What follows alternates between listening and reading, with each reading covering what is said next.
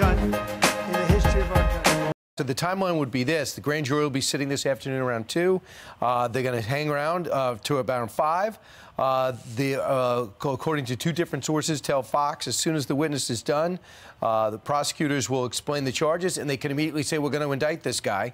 Well, they have to vote. Yeah, they could vote, and they could say, I'm going to indict this guy.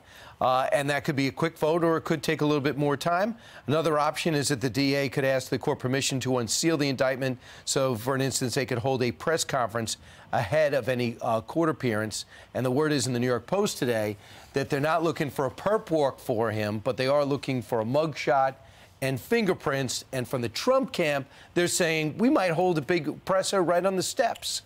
We're respectful of his views on the trial, and we look forward to an opportunity to develop the record. We're also happy that we got extra discovery.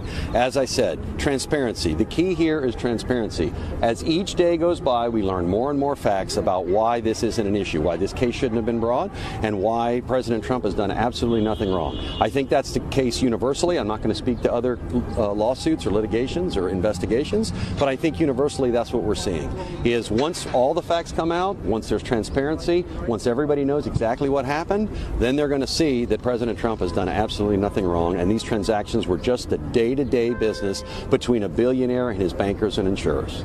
Through the latest where we are in Lower Manhattan, the stunning new reporting from the New York Times that Donald Trump is ready for a public perp walk, but Jonathan Dienst reporting that the grand jury is not meeting today. Yeah, Andrea, just as we come on the air, our colleague Jonathan Dienst reporting that the grand jury won't meet today. It's worth reminding folks that all these grand jury proceedings are conducted in secret. That includes the schedule. You know, we know from past patterns that this grand jury typically meets on Monday afternoons and on Wednesday afternoons. But as is usually the case, most of the time we don't know for sure when they meet until afterwards. Some of this can be based on witness availability. Some of it can be based on the availability of prosecutors or the folks who need to be in the room. Some of it can be making sure they have a quorum of grand jurors present to hear the necessary evidence. So we're working to find out more about the delay today and why the grand jury is not meeting today after they had a busy day Monday, suggesting that perhaps they were closer to the end of this probe than they were to the beginning, if and when we get to that moment. But Andrea, it appears we're at least another day off from that possibility. And I can tell you today, after what was a lot of buildup and a lot of energy around the courthouse in the last couple of days, it's simply much quieter here today. The protests that had been planned over the last couple of days had fizzled out. The kind of circus environment that follows the global media when we set up shop on a corner like this one has fizzled out here a little bit. And now we're back into a posture of waiting and wondering what, if anything, is going on the 4th floor of the prosecutor's office behind me. Yeah, so this is how you know that the Trump getting arrested hype train is coming to a screeching halt, because CNN has now moved on to the next Trump witch hunt, which is the whole classified document scandal. But 2 huge developments overnight. We're going to break it all down straight to the big news in the Trump classified documents case. A key deadline passed just moments ago at the top of the hour. Caitlin, this is extraordinary in so many ways. Can you walk through your reporting? Yeah, and there have been deadlines that we've just hit. One that happened at midnight for the Trump team. One that just happened a few minutes ago at 6 a.m. for the Justice Department. Our colleague Caitlin Poland said they did meet both of those deadlines. And there are a lot of investigations happening here. So to be clear, there are several going on surrounding the former president.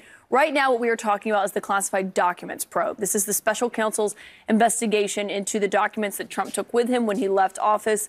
This is the latest. That is what's happening. At midnight, there was a deadline for Trump's attorneys who are seeking an emergency intervention. Basically, they don't want his defense attorney, Evan Corcoran, to have to go testify again before the grand jury without being able to cite attorney-client privilege, which he did previously, declining to answer some of their questions. What we were told was the 6 a.m. deadline was for the Justice Department to respond to what the Trump team had in by midnight. So we are told both of these deadlines have been met. Now it all depends on the D.C. Circuit Court. They will be making the ultimate decision here. If they do not step in, if we do not hear from him, we could see Evan Corcoran, Trump's defense attorney, having to go before the grand jury and testify again, this time without that protection of attorney-client privilege. It would be a monumental ruling. Here's a letter sent to the Federal Election Commission regarding the case brought against former President Trump, sent by the counsel for Michael Cohen, Stephen M. Ryan, regarding this case.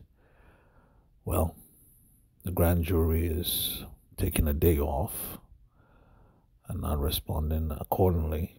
But nonetheless, I don't think they're going to arrest this man. And if they do, that's a slap in the face of Americans.